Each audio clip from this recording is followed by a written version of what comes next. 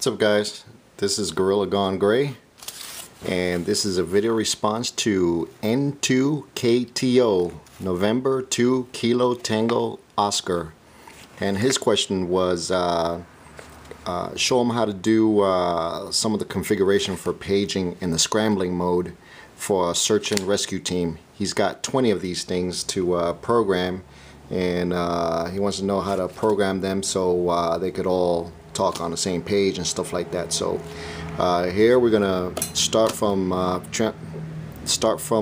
programming one frequency, and we'll go through the whole process of paging and the scrambling mode. This may be a long video, don't know yet.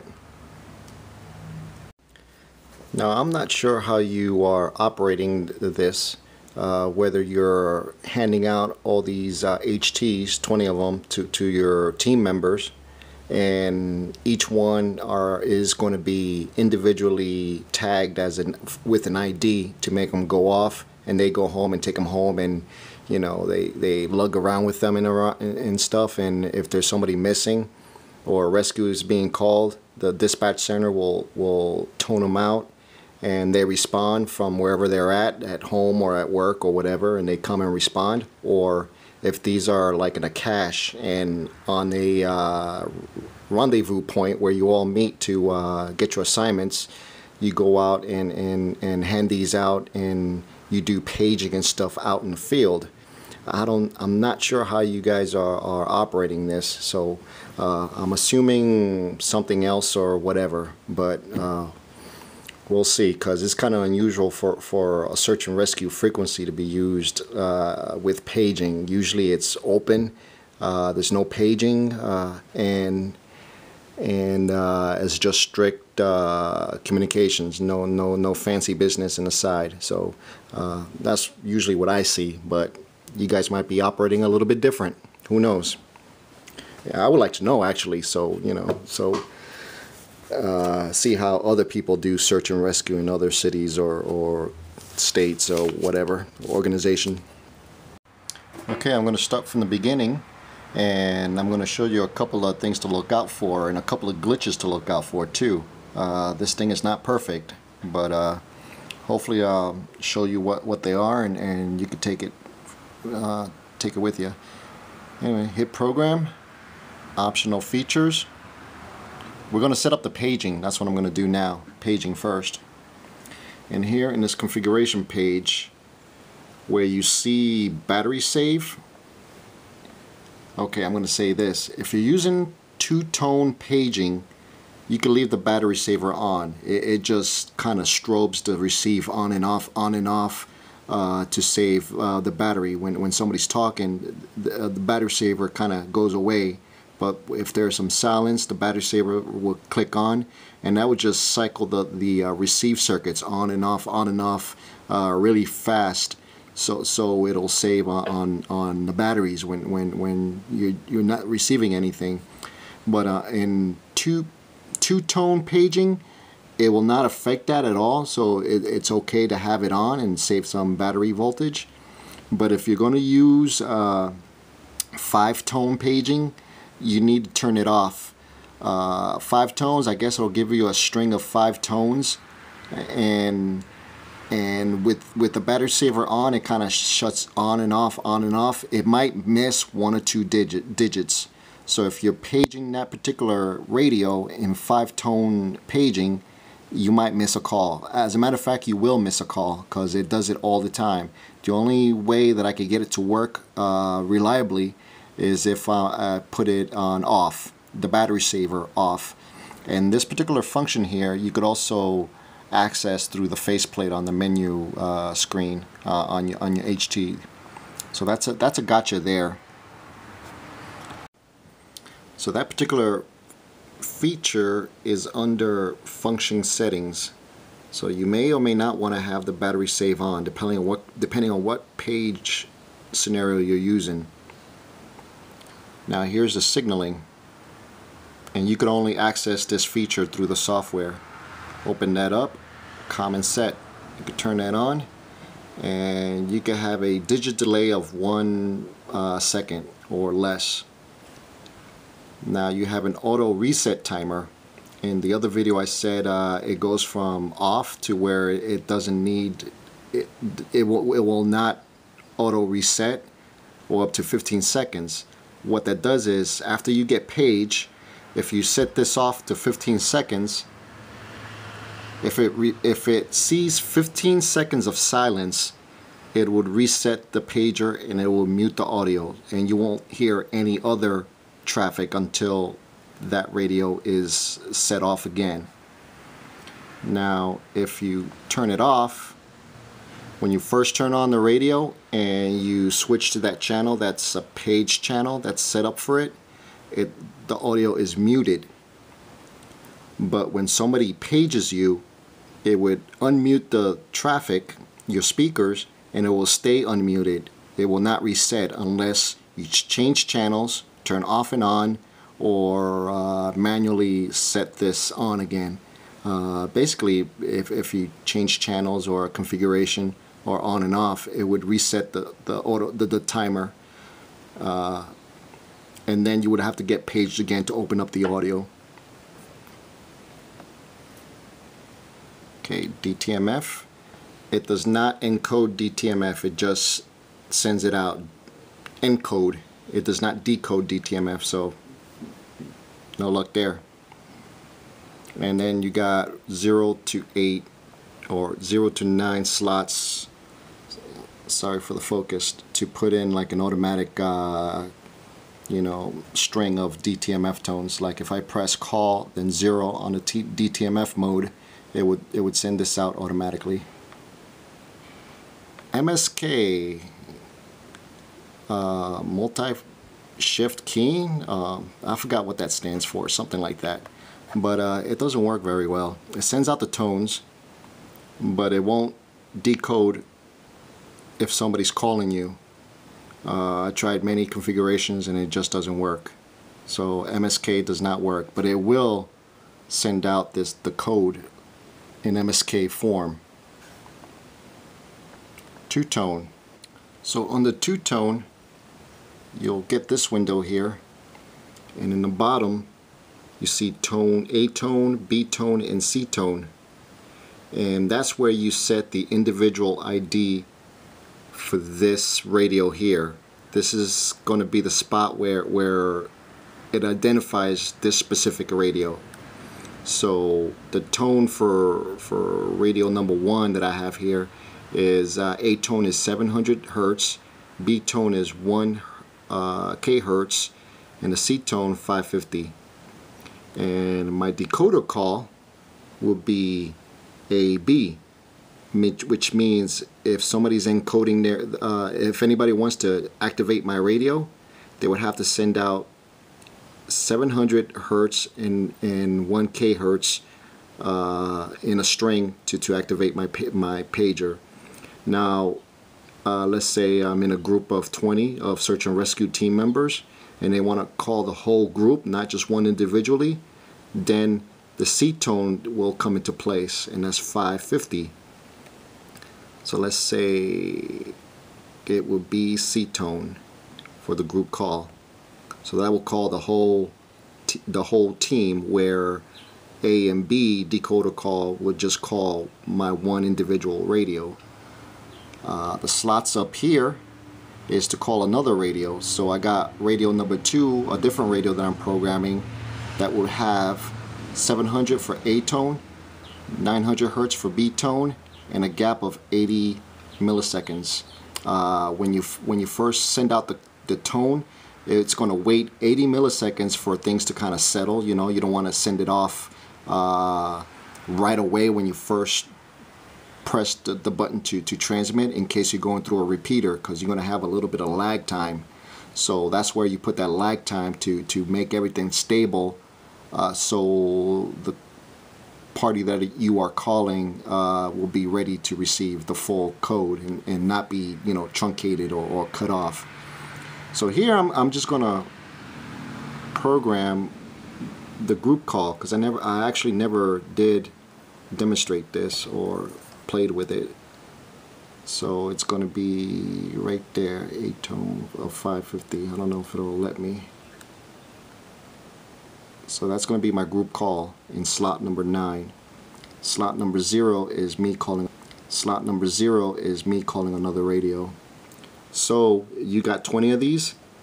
This is where you will put 20 your individual calls. So A tone will be 700, B tone will be 1000. So to differentiate your team members, I would go maybe 20 of them, right? So 750, 725, 600, 650, you know, and so forth, in groups of 50 hertz to differentiate, to separate them apart, however you want to do it.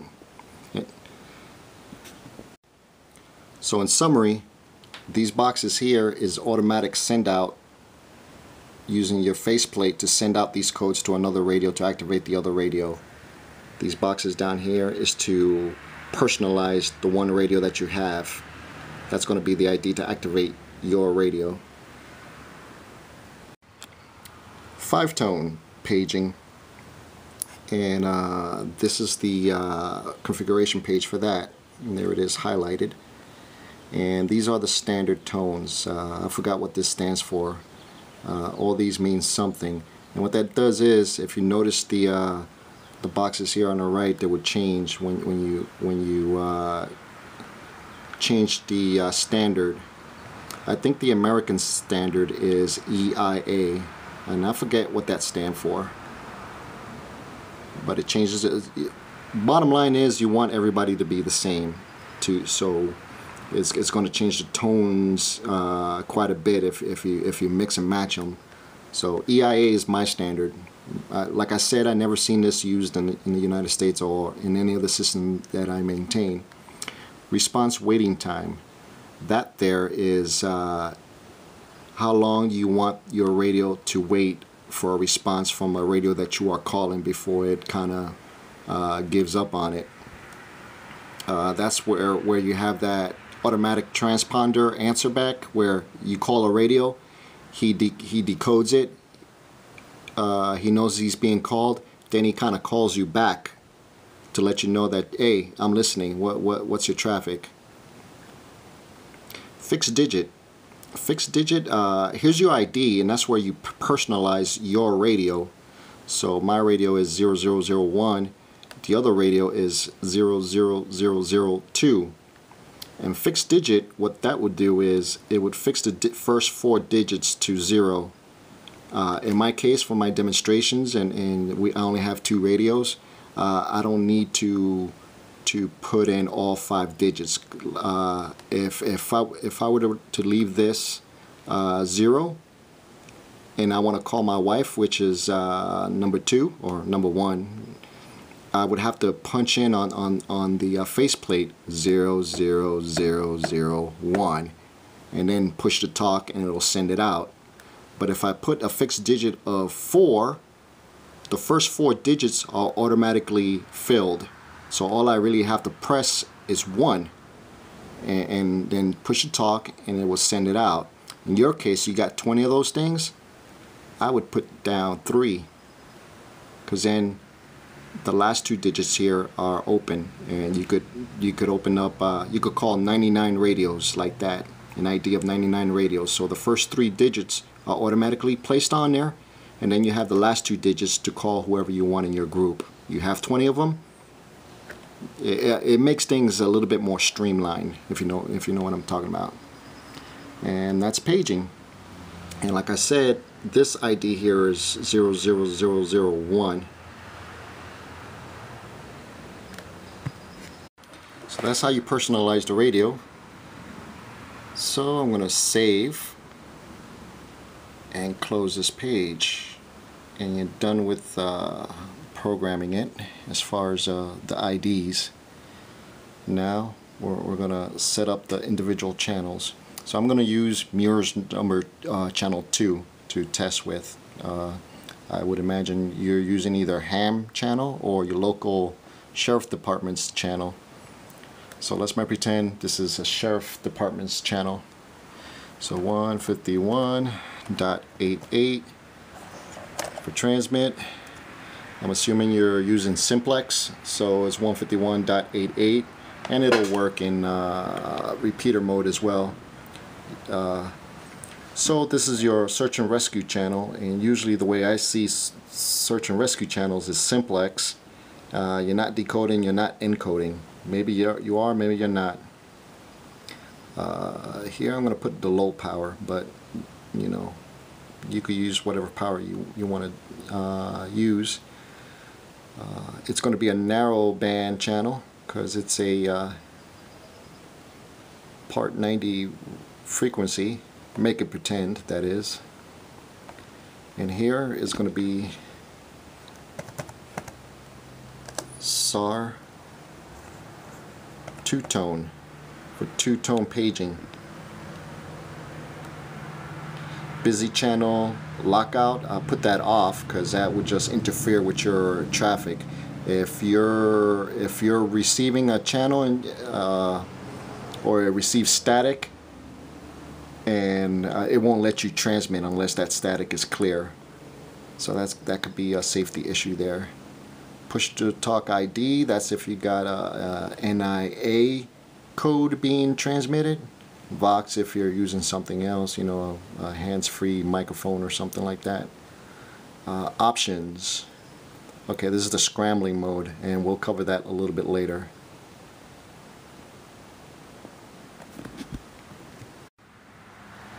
If you go all the way at the end, you'll see more there, and that would open up the visuals for you per channel instead of like a big spreadsheet. So here you have a big spreadsheet of stuff.